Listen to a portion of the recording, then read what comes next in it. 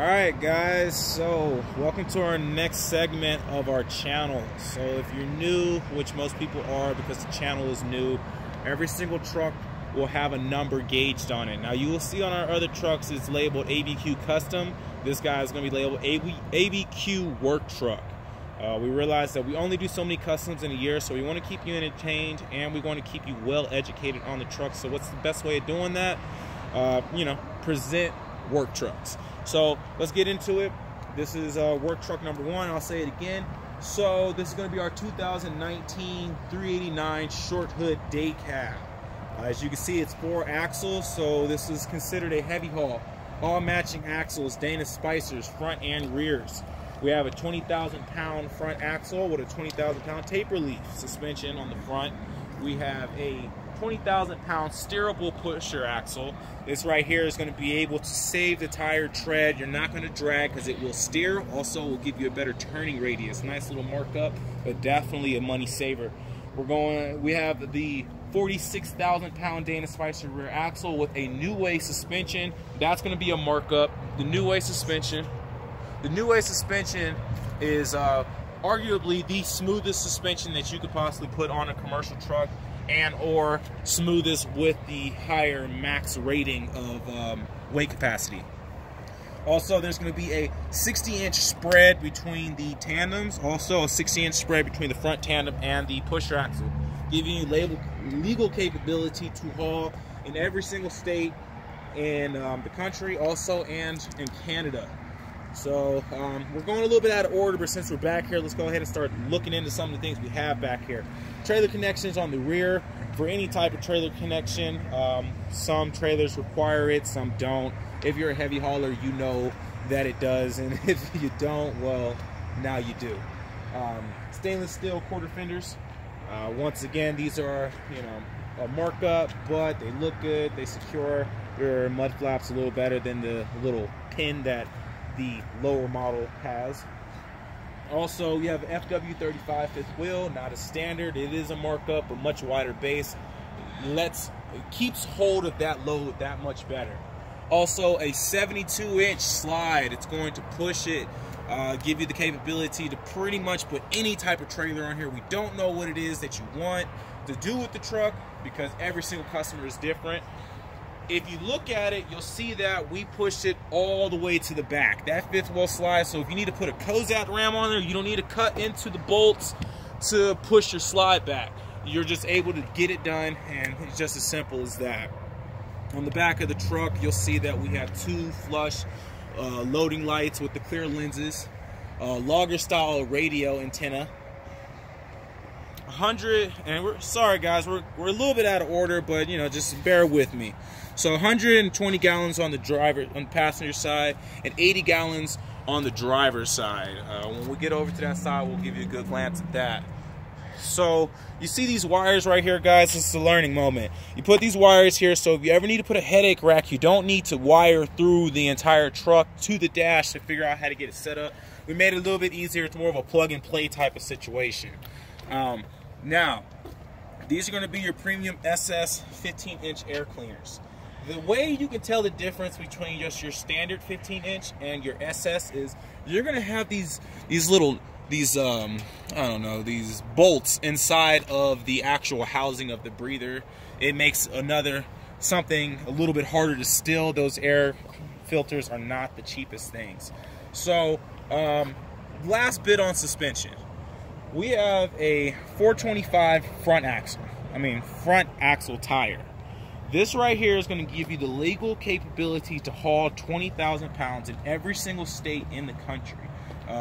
People in Texas will know that just because your axle is rated at 20,000 and just because your tire is rated at 20,000 doesn't necessarily mean you're legally rated at that, because they're going to measure you from the width of your tire, not just the rating. 1 toe pin on the front, a little easy access. As you can see, you lift up the pin, drop it down, the truck's ready to go. So, I'm sure you heard me say it earlier, 389 short hood, and you're probably wondering, oh, well, this is such a big truck, why are you doing a short hood? Well, okay, so the truck is a good looking truck, but it's meant for performance. On top of that, you have an X15 performance engine, 565 horse, 2050 torque. A lot of complaints that we were getting from people was the The 4 axles that we used to build were about 301 wheelbase. This is going to be 279. They were complaining that turn radius was too tight, too wide, not tight enough. And the main complaint was that they spent all this money on a 20,000 pound front axle, but they could only get 16 to 15,000 pounds to it because of the wheelbase being so long.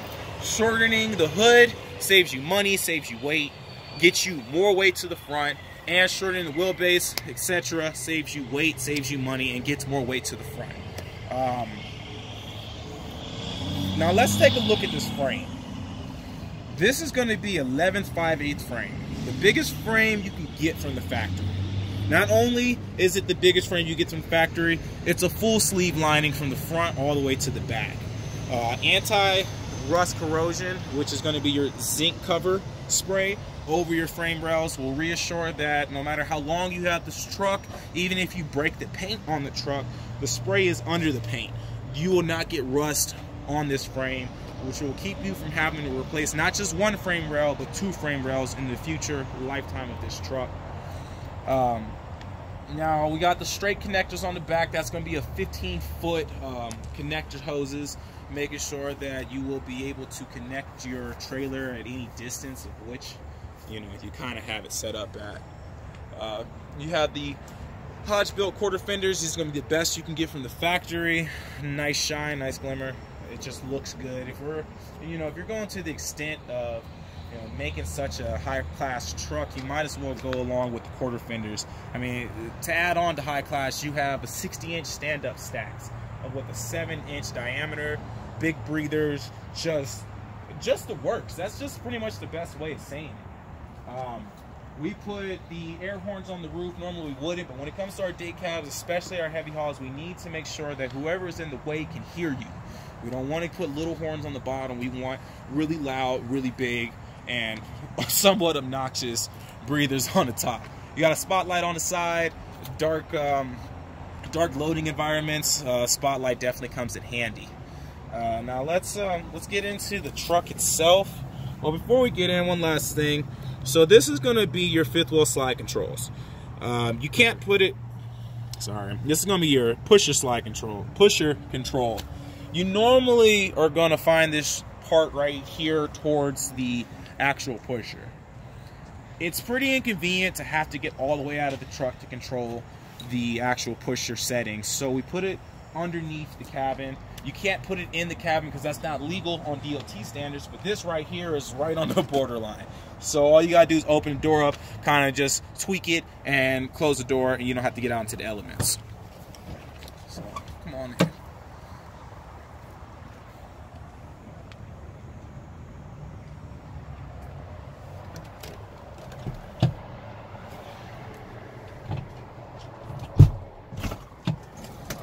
So, Sears seats, very comfy, very soft. Major indentation right there. Peterbilt seats are good, but if you don't have to worry about getting into the sleeper because you have to put the fold back arms to get through the tight compartments, these Sears seats are, definitely a bang for your buck. Very soft, very comfortable. So, what you have in a heavy haul, you need a very selective gauge package. I would say never buy a heavy haul if it only has a couple gauges on it, because you got too many things going on to not know. So, brake application, suspension load, you got your front and rear axle temperatures, your trailer supply, you have your manifold, which is going to be your turbo, you got your DEF levels, you have your transmission temperature, your pusher axle pressure, you have your oil temperature, your air filter restriction gauge, your fuel filter restriction gauge, and your general air pressure. Every single one of these things are important. 2 PTO switches. Most people don't know it, but you can run 2 different types of PTOs, maybe a pneumatic blower and a PTO off the same transmission. So it's good to have this if it's a heavy haul and it's going to be doing plenty of different applications. You got your suspension switches, your 5th wheel slide, and your full locking differentials. Peterbilt is the only brand that has a 6S, 6M, which is going to be 6 modules, 6 central sensor traction control system. You get another brand, they're going to have a 4S, 4M. So this full locking differential doesn't really mean anything, because yes, it's supposed to lock, But if your traction control system doesn't have a sensor or a module on one of the axles, you're going to be spinning regardless. So just another markup that Peterbilt has as a standard, which is a major markup for other people. I believe it's somewhere like a $2,000 markup for Kenworth. Leather steering wheel, your standard module cluster, radio, 18-speed transmission. Now, I didn't really get into it. I mentioned that there was a 2050 torque engine in here, but this transmission is a 2250 torque transmission. I'm not going to say it's impossible to break it, but it almost has to be on purpose to break it. You got an extra 200 pounds of torque that the transmission can handle, which is 200 more pounds than what the engine is actually pushing out. So, I mean, just in general, this is a heavy haul. This is meant for just extreme work. Weird situations, oil field, in the mountains, in the mines. I mean, anywhere you can think of extreme work, that's where your average four axle is going to be. My battery died? Yeah.